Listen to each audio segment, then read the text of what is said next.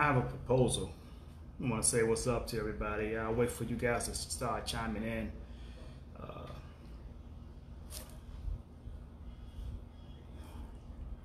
I have an idea. I'm pissed off, I'm hurt, I'm angry, but I do want to address something, and I have a proposal. How you doing, Diane Rosier? Priscilla Wiley, how are you? Brother Ash Stevens. Ash, please don't go nowhere, brother. Stick around for me if you will, please. I appreciate it. I need you on this, brother Ash. So please don't go anywhere, brother. Stick around. Of course, we all know about the issue, you know, the incident that just happened in Atlanta. Another white cop shoots a black man, and from what I understand, he gets shot in the back. The man wrestled with the cops, pulled out his taser. According to Atlanta law, according to what I heard an attorney said,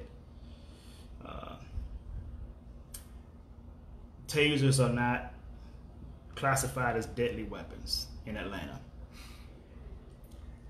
From what I understand, the cop shoot this man in the back. He wrestled with the cop, he pulled the guy's taser, he might have pointed it at him. Even if he did, you know, let's just go with the fact that he pulled. Let's go with he pulled and pointed the taser at the cop, okay? But he ran. He ran. He fought with the cops, he beat the cop's ass, but he ran. He pointed the taser, took the taser out, and he ran. They can't say we don't know what the object was. Can't say he don't know what the object was because the taser in the video, clearly the taser was yellow. Okay? And I'm gonna get to my proposition in just a second. I just wanna release some fuel right now. The taser is yellow. It was a yellow colored taser. I've seen them before, and I clearly saw the taser in the video. So if they knew that this guy pointed a taser, why did they kill this man? Okay, let's go with that. The taser was yellow, and somebody tried to tell me, justifying that the cops didn't know what was pointed at him. Obviously, the cops knew what was pointed at them because he took the object off the fucking cop. He took the object off the cop. And the cop clearly knows it was a taser. The cop can clearly see that it was yellow. Cops do not carry yellow guns. I'm going to get to my proposal. I want you guys to hold tight. Just hang tight. Brother Ash, please don't leave, man. Brother Anthony Wells, please don't leave. Ladies, if you come and go, that's fine. I need my brothers to stand tight for me. Because I need you guys to stand tight, fellas. People might say, why was he wrestling? Why would he wrestle with the cops? That may escalate things. Let me explain something to you fuckheads. And I'm not calling anybody in particular a fuckhead. I'm not doing that. Don't misunderstood. Don't get what I'm saying misconstrued. But let me just say this. This shit's been going on far too long. Far too long. It's getting to a point where a cop wants to manhandle us. It's going to get to a point where we're going to start knocking them the fuck out. I'm serious, man. I'm serious. It's going to get to a point and say, look, man, if you shoot me, you just shoot me. I'm knocking you to... Here's why it's getting pissed. This is why it's pissing us off as black men. If you're not a black man, if you want to try to chastise what I'm trying to explain and what I'm saying, if you try to chastise, you're not a black man, you're not going to understand it. And if you try to chastise it, kiss my ass. Let me share something with you. As a black man, myself, at 16 years old, I was manhandled. I was manhandled by cops who arrested me for a stolen car that I was not in. Manhandled me. My mother stood outside crying, please don't hurt my son, please don't hurt my son. Took me down to the jail only to let me go free later, knowing that I was innocent. Okay? I was 16 years old, living up in a place called Oak Park up in DC. Let me share this with you. We are tired of getting manhandled. And let me tell you what really, really pisses us off about us being manhandled. Let me be honest with you guys. This is not racist. This is just bone out fact. Fact. Let me say this to you folks. Whether you're black listening to me or white listening to me. Let me just say this right here. This is evident. This is 100% fact. We're pissed off mostly with this manhandling of us for two reasons. One, we're tired of it. And two, here's what we know. And here's what you white cops know as well. This is what you all know. On average, not 100% of the time, but on average, man to man, a black man will beat all the living shit out of you. That's a fact. We dominate in every sport there is.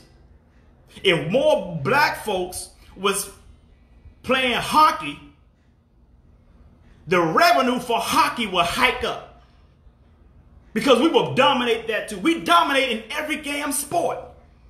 We have our DNA, our coordination can't be fucked with. You can't outdance us. You can't out athletics. You can't outdo us in athletics. So what do? You just use your head and say we can get them to make us all this money because people want to come to see how high they can jump, how fast they can run. Yes, every now and then you may have a real good white running back. You might have a John Riggins from here and there. Every now and then you might have a Klitschko or Tyson Fury from time to time. But average, we dominate the fucking sports, any sport.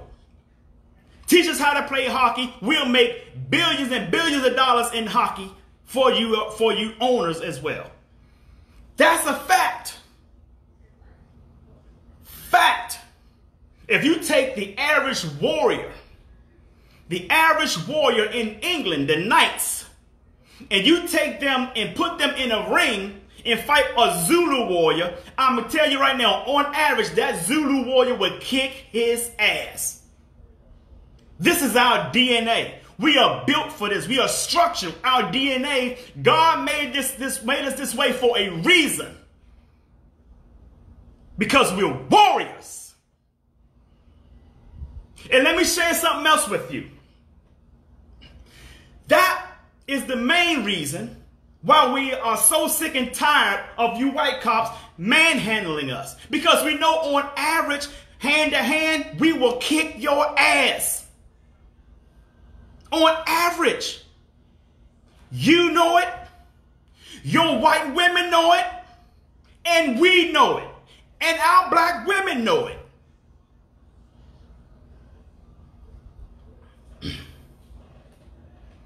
We need to just stop business as usual as black people.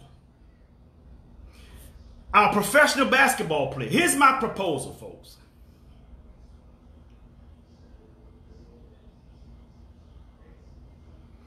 You're right, Christo. Here's with that being said, I just let that out for a second. And that's not race. That's not racial. That's not racism, but I just said. I just stated a pure fact. A pure fact. And if you don't believe what if you mad at what I said for telling the fact, I tell you what. Take 5 white guys and 5 black guys and put them all in a dunk contest. And see who dominates it. You already know who that is. That's just our DNA, folks. We are mandingos. We are built for this. We're built tough.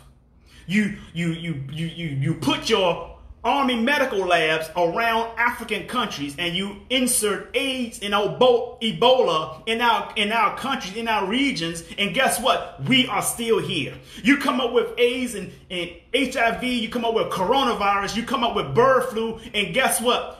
We are still here. We're not going anywhere. Get that through your thick ass head. We are not going anywhere. As a matter of fact, if you study the Census Bureau did a study stating that by 2045, Half of the Caucasian race will be wiped out. There are more Caucasians dying than there are being born. That's a fact. That's coming from the Census Bureau. They're trying to clone now. They're trying to create test tube babies now. Why? Because they're trying to make themselves not to be extinct or endangered. That's a fact. That's not racism. I love everybody, but let's bring the truth out, folks. Let's bring the truth out. That all of that's created with racism. Another thing created racism is your dick problem. Because you're not well endowed. We know that's a fact. We know that's a fact. You would kill a slave because your white wives was crazy over our dick. And right now, today, all this, I hear what, yeah, I only date the black guys. No, you don't love us. You love the dick. Come on, folks, let's just keep this 100. Let's just keep this fucking 100, man. Racism. If you tell me you only deal with black men, that's racism. Why do you only deal with black men? What's the stereotype about black men that you only deal with black men? That is racism. Period. You guys, as a motivational speaker, you guys told me you want me to stop, you want me to come out and keep it 100. Damn it, I'm coming out and I'm keeping it 100. Period. Let's call it what it is. If you want to get rid of the problem, you have to address the problem. Don't address the symptoms, address the problem. And I'm going to tell you guys something. Let me go into my proposal. And if anything else comes to my mind that I want to share, I'm going to share it as well. I'm going to continue to share that. But let me come to my proposal right now. Here is my proposal. You pro athletes, NBA players, NFL players, black boxers, black pro athletes, matter of fact, black entertainers, black celebrities, movie makers, rap artists, hip hop artists, singers, actors and actresses, all of us, all of you. This is my proposal. All of you, shut the fuck down right now. Shut down right now. You're going to hurt the oppressor. We're going to hurt these government. We're going to hurt these white owners. We're going to hurt them in their pockets. We're going to demand that they acknowledge us as importance in this country. If for the NBA players, black NFL players, black NBA players, black everybody who are making millions and millions of dollars for white owners, I highly propose to you to stop, do not play, or do not shoot a single hoop for the NBA this year. NFL, do not catch another football. Black boxers, do not throw another punch for any of these motherfuckers. Any of them. If you really want to resolve the problem, we need to hit them in their damn pockets. Hit them in their pockets. Black people makes up $1.3 trillion in consumer debt. That was 2018. 2019, I don't know, I haven't done that research yet, but I'm pretty sure, and we're already half a year this year, I'm sure we're over 1.3 trillion by now. Consumer debt. Stop giving these people opportunities to make millions and millions of dollars on us, and we make minimum money. NFL, all professional players, professional athletes, do not participate in any sport. NFL is getting ready to come up. Black athletes don't even report to training camp until some sort of reform is taking place in Congress. Until we walk into Congress and say, these are our demands, or we would not play a freaking football game again. Matter of fact, we can come up with our own Negro football league, just like there was a Negro baseball league. You see, there was a Black Wall Street, but you know what? They bombed Black Wall Street. We got an opportunity. We can create another Black Wall Street right now. We can create an African-American, a black football league, a black basketball league. We can create this shit. Folks, we have to learn how to stop being dependent of people who don't like us. Tired of that. And we ready to go back and play sports like back to normal because we think COVID-19 is over and all this, and they open up shit. Listen, we have the opportunity to shut down and create a bigger recession than what COVID-19 just created. Every pro athlete should not participate in any sport until some reform takes place in Congress. I ain't talking about defunding cops. That ain't doing shit for me. We need to hit NFL owners in their pockets. And you know what's included in all of this? The Washington Redskins need to change their damn name. It's a racist name. There are Indian groups who are against it, who feels offended by it. And then there are some Indian groups who don't feel offended by it. But if you have anybody who don't feel good about something, a group of individuals, you need to change the goddamn name. Change the name. That's another thing. Thank you, my brother Lee, man. I want y'all to say hello to my big brother, Lee Wade. My oldest brother, man. Blood brother, too. That's my blood. That ain't just saying brother like, hey, what's up, bro? That's my real brother. I want y'all to say hello to him. Give him some love. He's a correction officer down in North Carolina. His life is on the line. He don't mistreat people because he has a badge and a stick. He doesn't. This man, my brother, is all about character and integrity. My father and my mother bragged heavily about him when I was a kid. I always wanted to emulate him when I was a kid. I wanted to join the Marines like he did when I was a kid. I don't know if he even know that, but I'm saying it right now. I love him to the world, to the moon and back. That's my big brother, man. I would anything I could do for that man.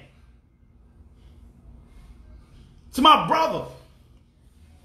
He's in law enforcement. He ain't mistreating nobody. He carrying himself as a gentleman, as with dignity and with honor.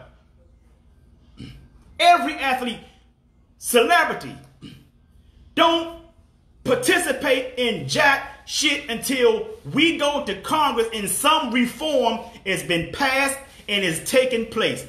That's the problem. We had so many people who have been killed by police in the past. So many people been killed by police in the past, and we continue to business as usual.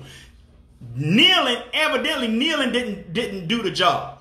Because what did they do? They took our kneeling and they changed the narrative. They created the narrative out of behind what they do. Folks, it's time for us to control the narrative.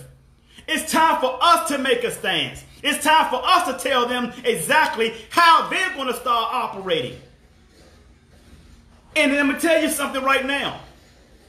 All you Uncle Tom, we ain't looking for no punks. We looking for soldiers. We ain't looking for clowns, goddammit. We looking for soldiers. Period. We're tired of this, man. And I don't care nothing about statistics. I don't care how many white folks has been killed or more than black folks. I don't care about that. Because if that many white folks have been killed, why aren't y'all asses out there marching about it? If y'all asses out there marching about it, they will be more careful about how they treating citizens, period, on the street. Just because y'all not marching about it don't mean we're not supposed to. We are marching about it. We're going to make something happen to this. Stop carrying on business as usual. Stop walking in how they want to support these people when they don't even like you. They don't like you. They like your money. Jerry Jones of the world. Dan Snyder of the world. NFL and NBA owners. Hit these people in their pockets. I don't care who they vote for. I don't care who they endorse in politics. But one thing for sure is that we do not need to throw another ball, shoot another ball, or smack another ball out of the ballpark until some reform takes place. We need to hold other organizations accountable.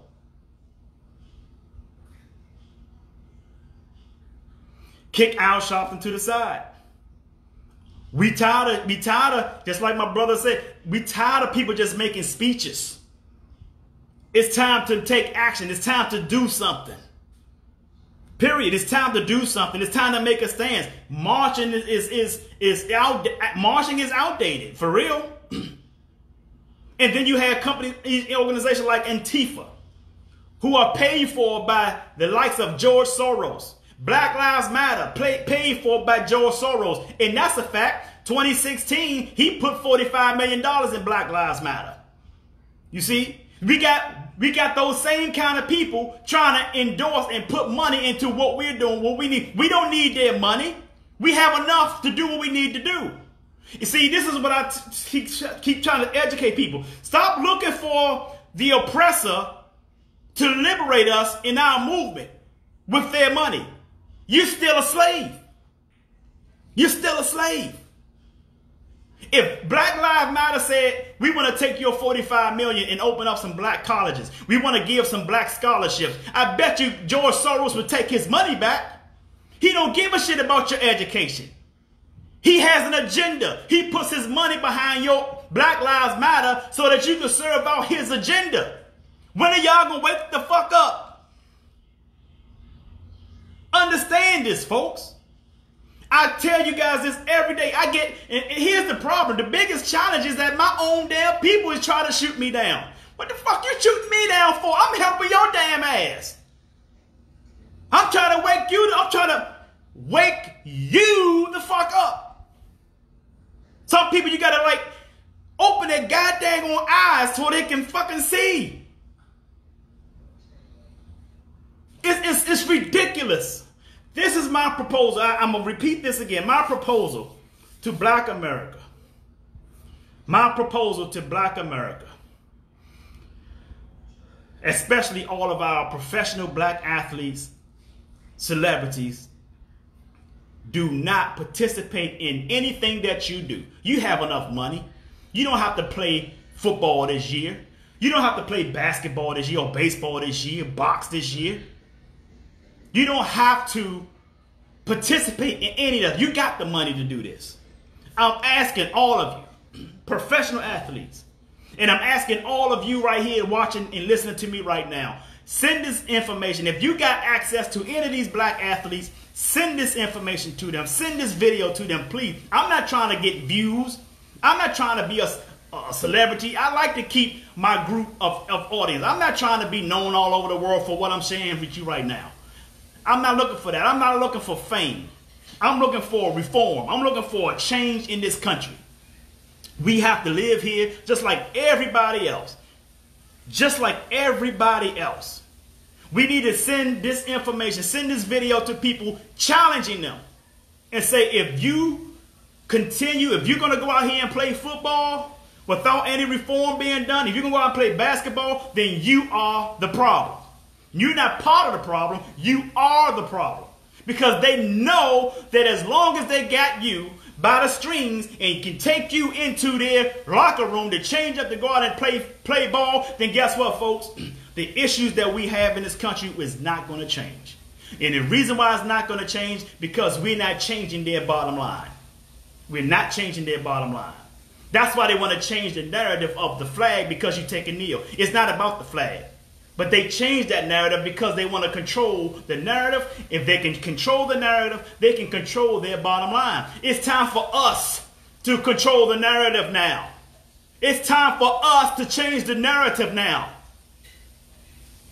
That's point blank, period. It's time for us to change the narrative. So change the damn narrative. We need Congress to wake the hell up and see that we're not playing with them no more. I mean, we just lost George Floyd. Then we just lose another guy due to a police shooting because he kicked his ass. We're tired of being manhandled. We're tired of this. I get pulled over. I'm down here in Florida. I get pulled over all the time. And I don't even get tickets. They pull me over because they see me in a Mercedes convertible. They pull me over. Trying to find reasons why they pull me over. Tell them what I got motivational speaker on my tag plate. They try to say, oh, you're not supposed to have this on your tag plate. I said, okay, sir, no problem. I understand. Do I take the plate off? No. Did they give me a warning for it? No. One person pulled me over and say, I didn't stop at a stop sign. I said, where's the stop sign? I don't see a stop sign, ma'am. And she said, oh, there's a crosswalk. I said, there isn't a crosswalk there either. Then she go, look over there to where I was and go, oh, well, you know, you got this plate cover, this plate frame that you're not supposed to have. I'm like, really? I said, you pulled me over because you saw me coming towards you, right? You was already pulling out your spot to get behind me to pull me over, but you didn't see the back of my car until you got behind me to put your lights on. So you telling me you pulled me over because of my tag plate? What did you really pull me over for? So she let me go. I get pulled over all the time and don't get tickets. But I act nice. I cooperate. All the time I get pulled over. I could easily be one of the statistics who gets killed by one of these damn racist ass cops down here. But I participate. But you know, you want to shut them down? You shut them down by not asking for their captain. You don't ask for the captain. You don't ask for the lieutenant or the sergeant because they're going to cover for them. Cops don't tell on cops. I hope you guys know this by now. You do this by contacting internal affairs. Internal affairs, police, the police. They don't want to deal with internal affairs. Internal affairs going to come down on them hard. It's their job to police the police. That's who you contact. So when you get pulled over, you have to make sure that you are in compliance with them. Make sure you're in compliance. Be nice. Smile. How was your day today? Smile. Don't trigger their ego. Smile. And just get your ass to where you got to go to safe. Get home safe. Get to work safe. Wherever it is you're going, get there safe. And once you get there safe, you contact, and if you can't get their badge, you can get their squad car number. Their police car has a squad car number. Look up the squad car number as you pulling off. And as you pull off, you contact the internal affairs and you let the internal affairs know what happened. The internal affairs is on your side, ladies and gentlemen. Internal affairs, let me say that again. Internal affairs is on your side. They're going to look deep into the matter. This is exactly what they're going to do. They're going to look deep into the matter for you. They're going to investigate for you as soon as these cops, as soon as the captains, as soon as, see, let me tell you something. The captains are not going to hear you much because they're going to protect their officer. But when the captain gets contacted by the internal affairs, they're shaking in their boots. Now they're going to go to that officer that harassed you and say, look, dude, don't be out here fucking up. They're not going to approach them because you said something. They're going to approach them because internal affairs are involved. You guys got to understand the difference. Don't worry about you contacting the captain. Don't worry about contacting the lieutenant or the sergeant. Because they're going to cover for the cop that harassed you. Internal affairs is who you need to call. And when they get, it's just like a job. If your employer, if you're going through office bullying on your job, if they're office bullying you, you know that they're office bullying you, you know that they are picking on you, they're trying to find ways to get rid of you. If you are experiencing this on your job, same situation. Who police the employers? EEOC. Or you can go to the Office of Human Rights. They don't want to deal with either one of them. They don't want to deal with EEOC. They don't want to deal with the Department of Justice. That's who you report. That's who you get. You don't have to get an attorney. You just go to EEOC. They will look into the problem for you. And guess what? There are also retaliation laws. That company, that your employer cannot retaliate to you. This is stuff you got to understand, folks. You got to read. You got to study.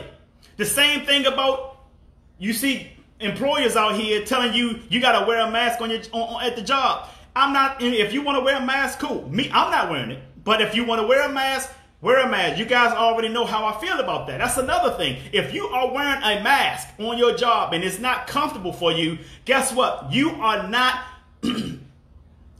in a mandate of wearing a mask.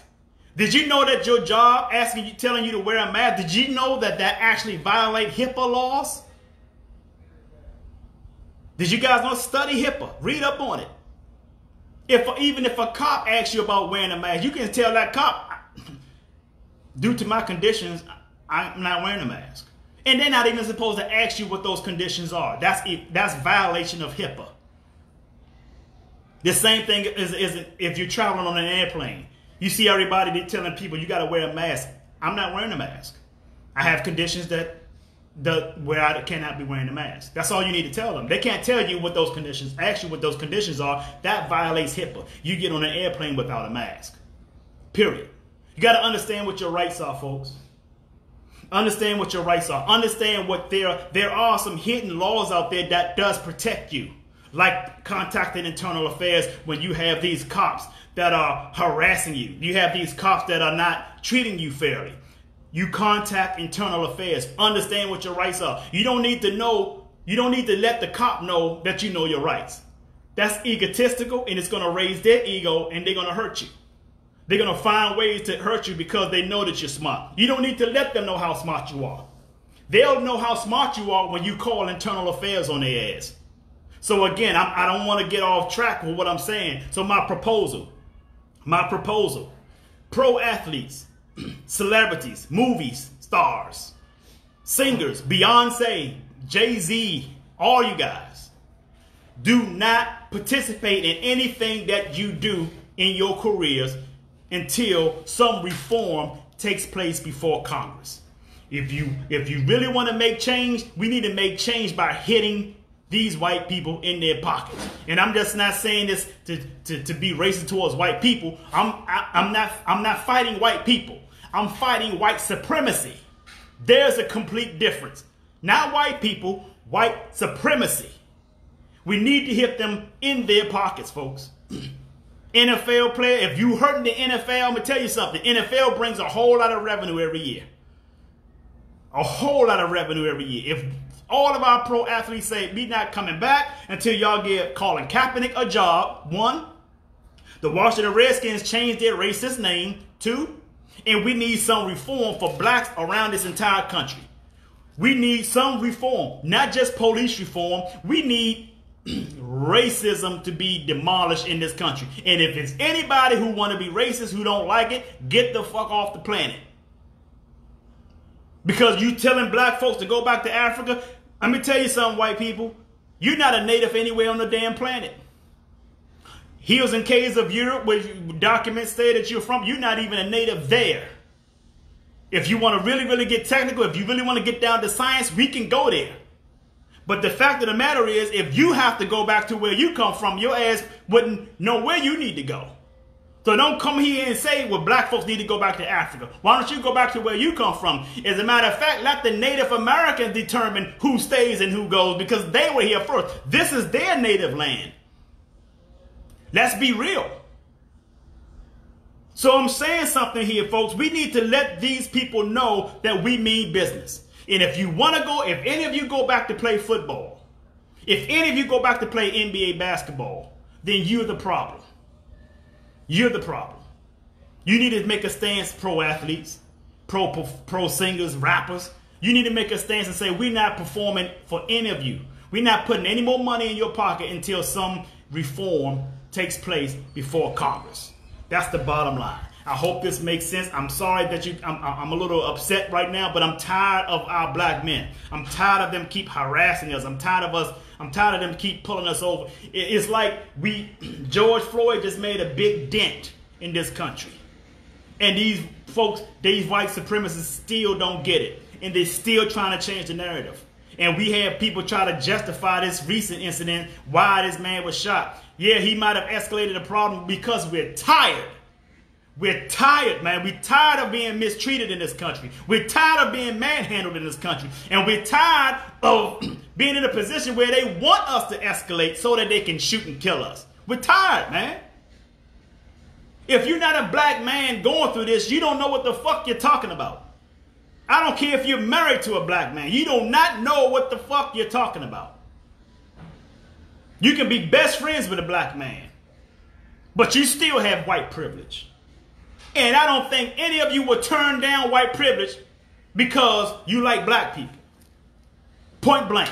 And I got a lot of white people on my friends list. And I'm speaking the truth here. I'm speaking the damn truth here. And I don't know any white man who will want to trade places with any black man. None. So don't start talking about what black folks, you can't control the narrative no more. Fuck you. You are not controlling the narrative anymore. I'm sorry, this might not sound like me as a motivational speaker, but damn it, I'm mad. I'm upset right now, and we need to do something, and we need to do it now. Right now.